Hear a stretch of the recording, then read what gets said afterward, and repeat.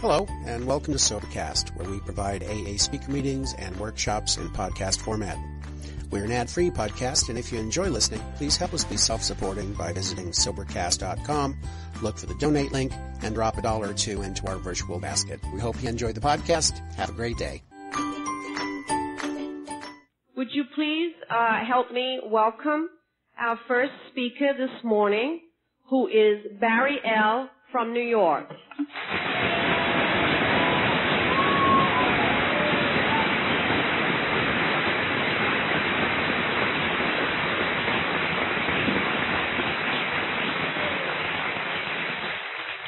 Bonjour, mes amis. My name is Barry, and I am an alcoholic. Je m'appelle Barry, et je suis alcoolique, et I have just exhausted my French vocabulary.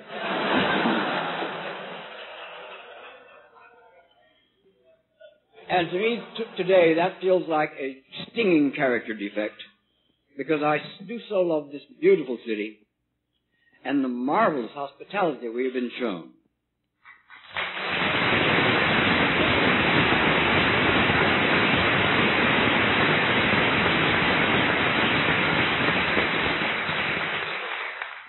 Isn't it nice to be at another intimate little meeting of just us?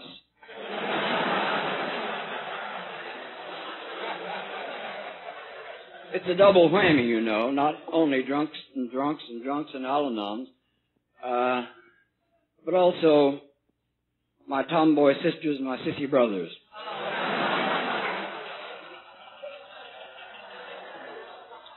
This is not the way it was when I joined AA in 1945.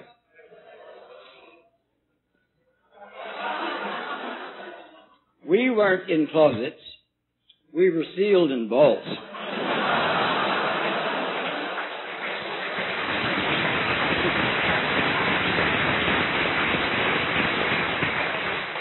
And I'm going to steal a line from another Barry, Sir J.M. Barry. When you go home, ask your grandmother who he was. He wrote a play called Peter Pan. And I've always wanted to say this line, but never before had the chance. Do you believe in fairies?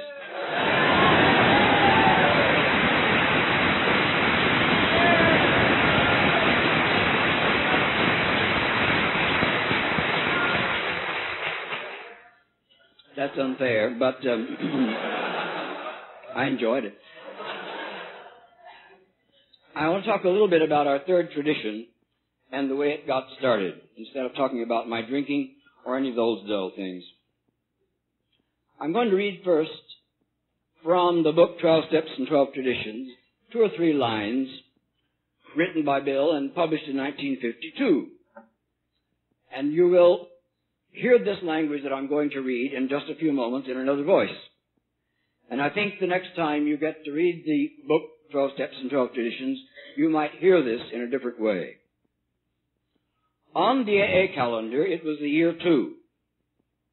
In that time, nothing could be seen but 2 struggling, nameless groups of alcoholics trying to hold their faces up to the light.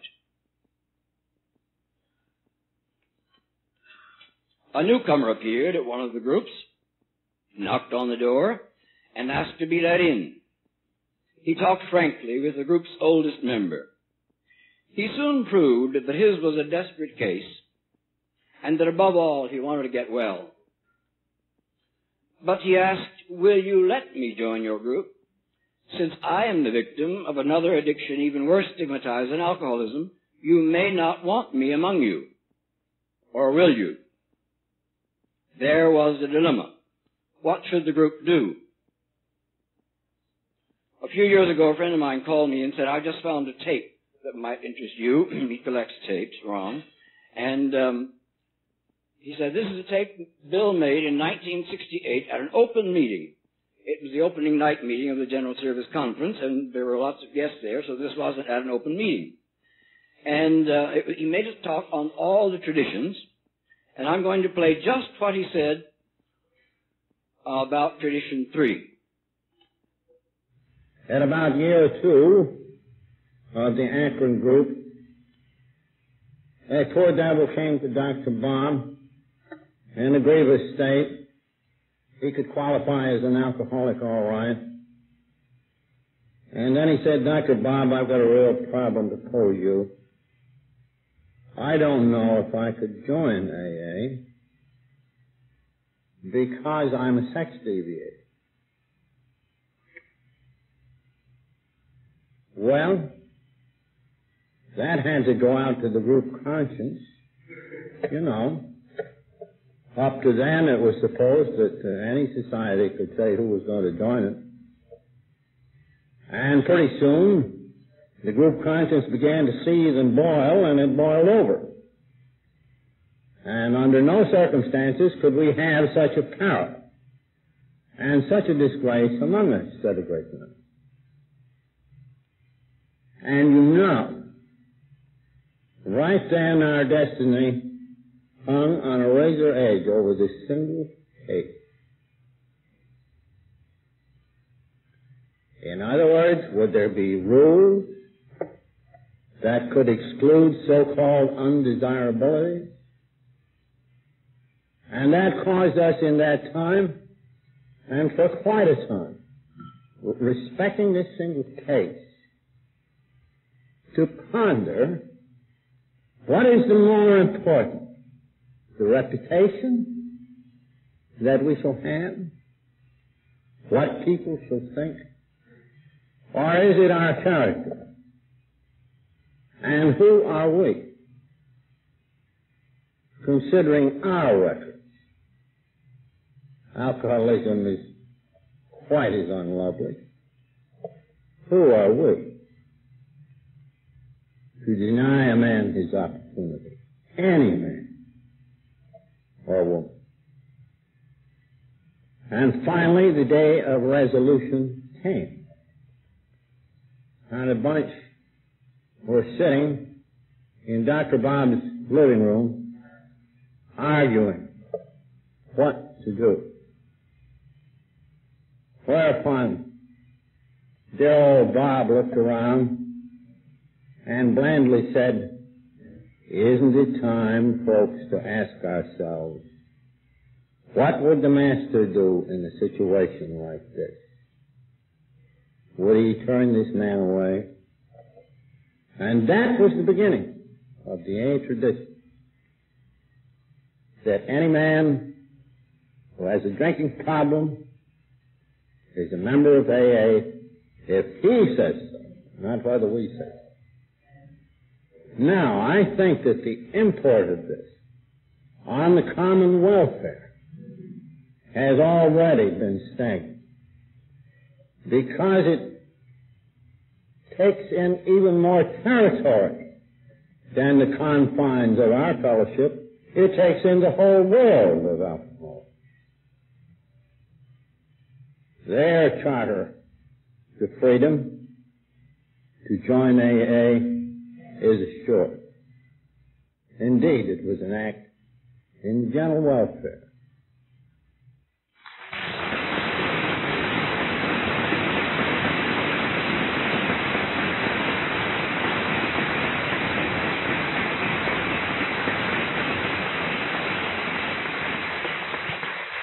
There are copies of the transcript of that tape in the International Advisory Council Hospitality Room in case you want one. In my own experience, during the year 1945, I was taken to have lunch with Bill by three wonderful ladies, three of whom were who happened to be among the 6 ink-stained wretches who started the grapevine. And the question that arose at lunch was this. We see a great many people arrive in AA who may be bisexual or homosexual, and they don't seem to stay sober. They arrive and stay just a little while and they disappear. Don't you think it might be a good idea, Bill, for us to have special meetings for these people? And Bill said, well, it might be the greatest thing in the pipe. They're coming down the pike. How long have you been sober, Barry? And I said, about 11 months, almost a year. And he said, well, now you can stay sober another day or two, can't you? And I said, yes. You have friends, obviously, yes. Well, now, when you've been sober 18 months, I wish you'd come back and talk to me again about this, because I want to think about it, and let me know what you think in 18 after you've been sober 18 months. I forgot to go back and have that conversation because by then there were so many of us, it didn't seem very necessary.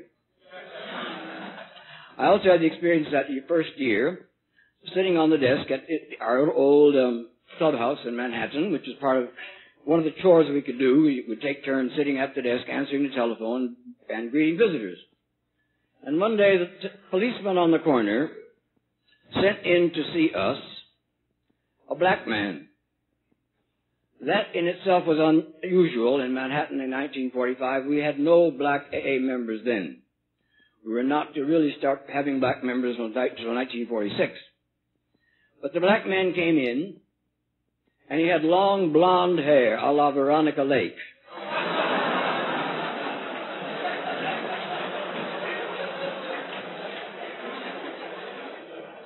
He was also a master cosmetician. He was a wonder with a paintbrush on his face.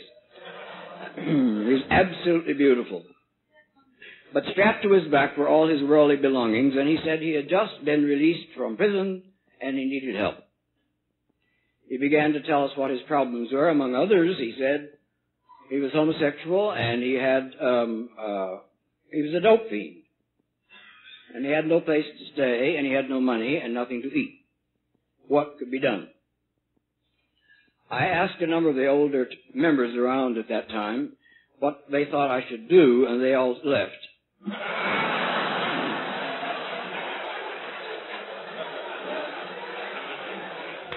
Not all, I shouldn't say that. One dear old soul, a gal named Fanny, stayed and tried very hard to help.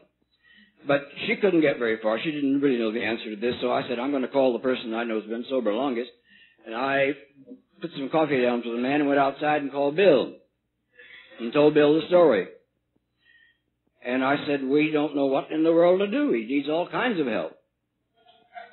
And Bill listened for just was quiet for a few moments, and then he said, did you say this man was a drunk? I said, oh, yes. We can all tell that instantly. Bill said, well, I think that's the only question we have any right to ask.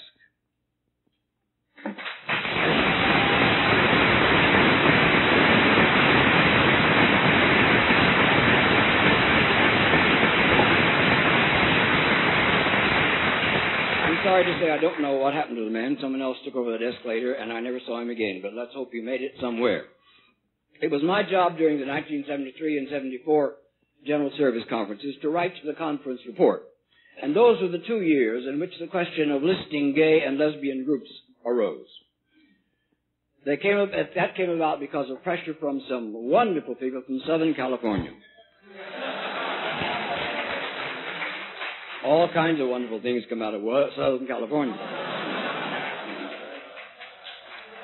They wanted to list themselves as gay groups or lesbian groups, and the General Service Office, of course, has a very ticklish job.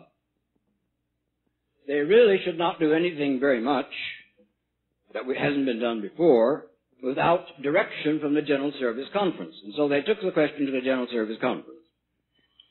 And it was debated in 1973 at some hot length. And finally the chairman, getting very smart, said, I think we'll table the question till next year. But that put it on the agenda for next year, so everybody knew it had to come up and be settled the next year. At the General Service Conference, and if you don't know what the conference is, ask your sponsor.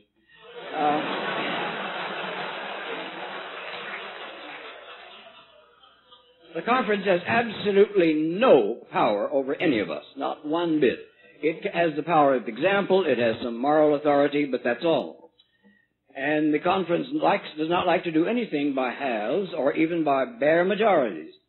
The conference proceeds generally along the lines of almost complete unanimity. So in 1974, the question went back and forth for 2 days and 2 nights.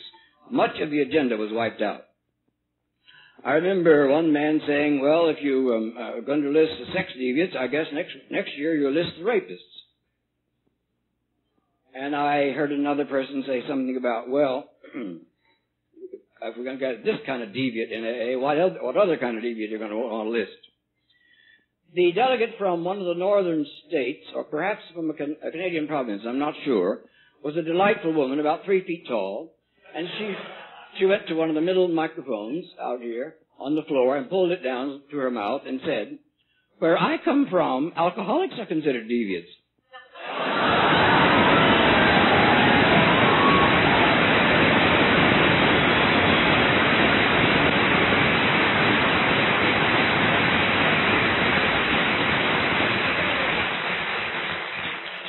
The debate went on, but when the vote finally came that night, only 2 people voted against listing those groups. It was almost unanimous. I think it was 129 to 2. And after that, something even better happened. Someone arose and offered this resolution. It is the sense of the conference that no AA group anywhere should ever turn away any member at his first meeting. And that took in all of us. The conference drew a circle bigger in order to include us all. I've also had the fun of getting to write some things for AA. I've been hired to write some things. One of the things I got to write was a book called Living Sober, and I want you to...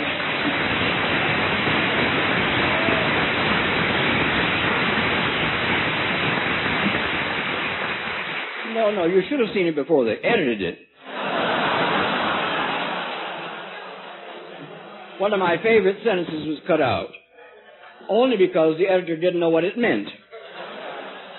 It said something like, cruising along, looking for love in all the wrong places.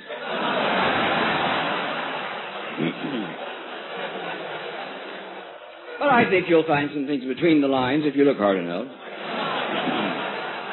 And then in 1976, the conference came up with another bit of pressure. We must have separate pamphlets for every kind of minority group. We must have a pamphlet for blacks. We must have a pamphlet for Native Americans. We must have a pamphlet for old people, for young people, for gay people, for lesbians, for everything. And as a matter of fact, one of the members of the literature committee of the conference that year said, we also should have a pamphlet for illiterates.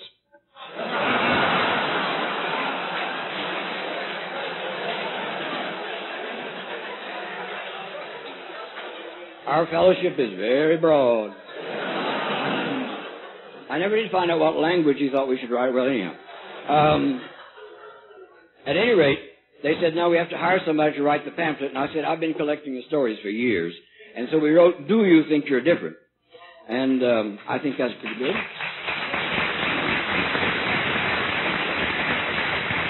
It picks out no single minority, but speaks about several minorities. I think this brings up, for me, the fact that the third tradition passes on to us an awesome responsibility. First of all, we must remember the tradition that says AA should not be involved in any controversial matter. And let us face it, sexual orientation in North America is very much a controversial matter. It is not appropriate for AA to become political on that issue, in my opinion. We also have the problem of another tradition, that is the anonymity tradition. Because we have 2 kinds of anonymity to protect. Certainly, at an ordinary AA meeting, I have no right going outside and telling anybody, guess what movie star showed up at this meeting.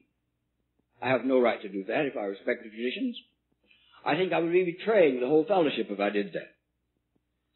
I certainly have no right to go to a gay meeting and then go outside and say, guess who turned up at a gay meeting last night?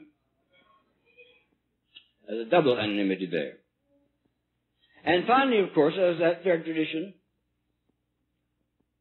And it puzzles me and embarrasses me.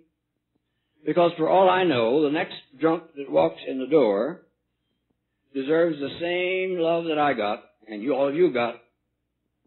And it might be a former Miss America. Or it might be a TV evangelist. Or it might be a California legislator. I'm not sure I've learned enough about loving yet. but they deserve it just as we got it. Now, I want take one more minute to read what I think is an even earlier charter to have this kind of meeting. In the big book on page 12, you will find a section that begins, despite the living example. I'm not a big book scholar. I don't know a lot about the big book. But I happen to have in my possession the printer's manuscript. It's just in my keeping, not in my possession.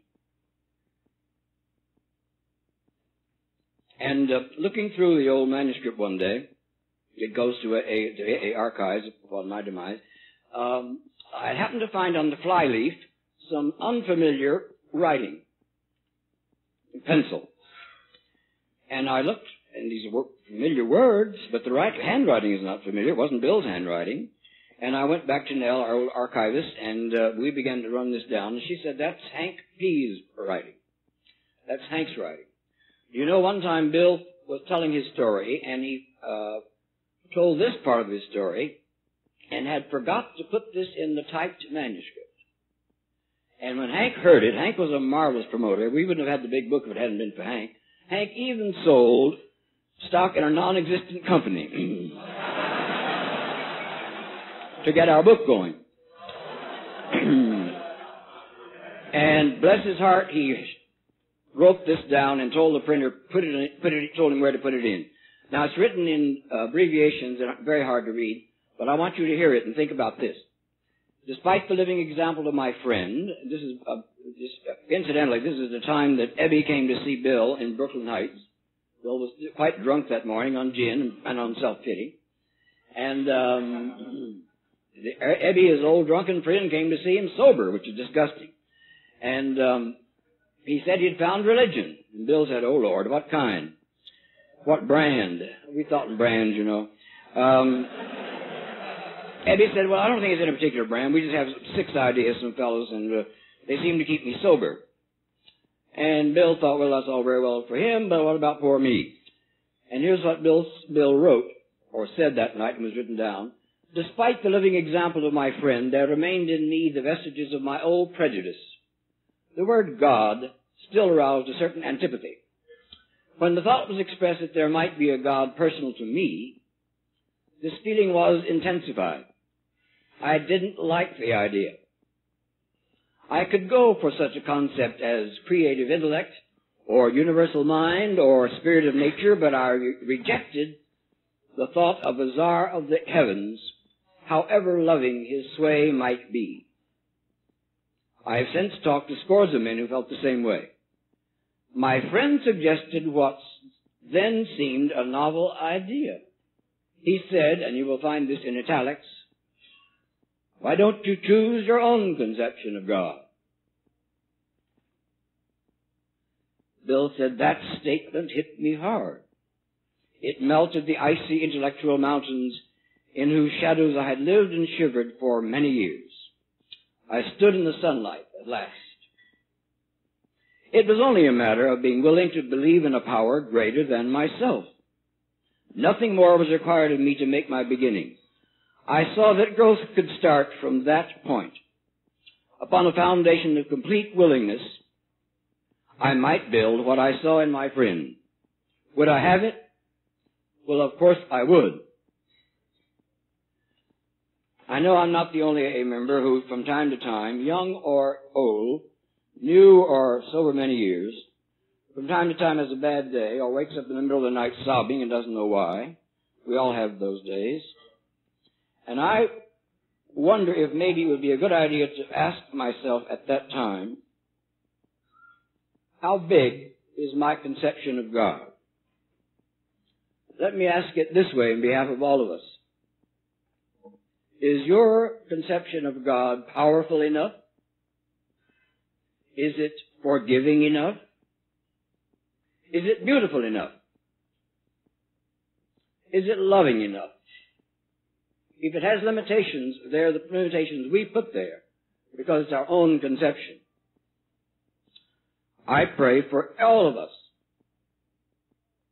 that that power is big enough.